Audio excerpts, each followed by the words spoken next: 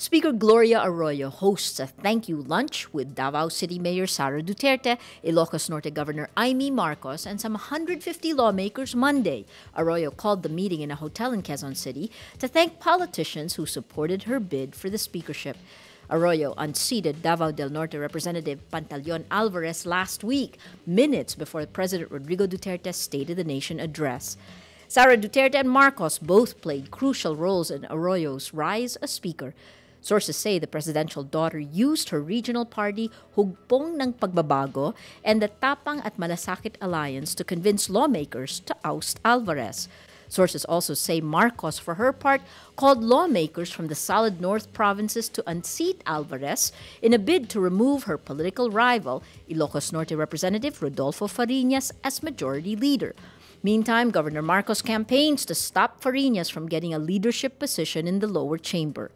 Ako Bicol Representative Rodel Batocabe and Quezon City Winston Castelo, both allied with Speaker Arroyo, say a manifesto is being passed among lawmakers expressing support for Fariñas to be retained as a majority leader.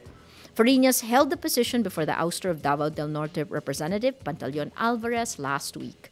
Fariñas is embroiled in a political rivalry with Marcos. Fariñas and two other lawmakers launched an investigation into the alleged misuse of 66.45 million pesos worth of provincial tobacco funds to purchase vehicles. Marcos' family commands control over the Solid North provinces. She, along with Davao City Mayor Duterte, lobbied to unseat Alvarez and replace him with Arroyo. As of Monday, Camarines Sur Representative Rolando Andaya replaces Fariñas as majority leader. Liberal Party lawmakers claiming the House of Representatives minority team up with the left-leaning legislators from the Makabayan bloc in a bid to increase their numbers. Marikina Representative Miro Kimbo writes to Speaker Gloria Arroyo Monday, informing her that he and 14 lawmakers held a meeting where Kimbo was elected minority leader. Of the 15 lawmakers, 12 are from the LP, while 3 are from the Makabayan bloc. In the same letter, Kimbo tells Arroyo that 7 more legislators are joining the minority bloc. The LP lawmakers now say they have 22 members. Lawmakers jostle to be in the minority bloc because duly recognized minority legislators are given membership slots in all committees. PNP Chief Director General Oscar Albayalde orders the manhunt for 4 leftist leaders. The arrest order stems from a case filed against the 4 leaders 12 years ago. They were charged with conspiring to kill 2 people in 2003 and 2004, respectively.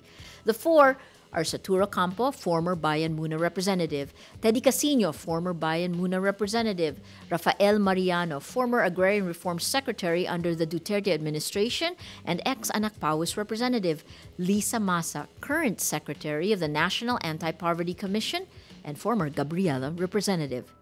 The arrest order, dated July 11, 2018, was issued by a court in Nueva Ecija. The judge did not recommend bail.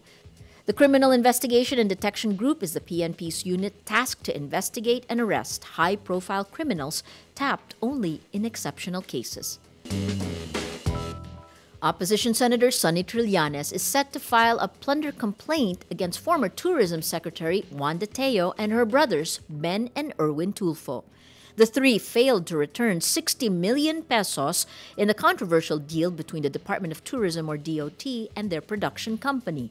He adds that the Senate Blue Ribbon Committee should determine the magnitude of corruption, specifically how much more of the people's money was squandered by the previous DOT leadership. Ben Tulfo says they will not return the 60 million pesos, even as his sister's lawyer, Ferdinand Topacio, earlier said they would. Ben says, "To those saying we should return the money and who are waiting for the 60 million pesos, your eyes will just turn white. We won't return anything." Malacanang says Ben Tulfo's refusal to return 60 million pesos his media company earned from the DOT ad placements will not affect the Office of the Ombudsman's probe into the controversy.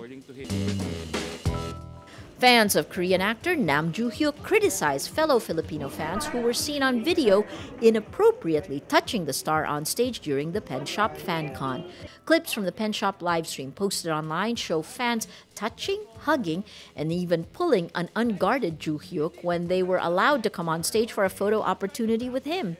Hosts had to step in and remind the fans not to touch Joo-Hyuk and to respect his personal space. The clips immediately went viral on Twitter, and Joo-Hyuk's fans criticized the girls in the video for disrespecting the actor, saying that some of their touches were bordering on sexual harassment.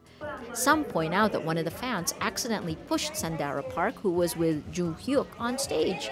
Joo-Hyuk and Sandara were in the Philippines for Pen Shop's 2018 FanCon.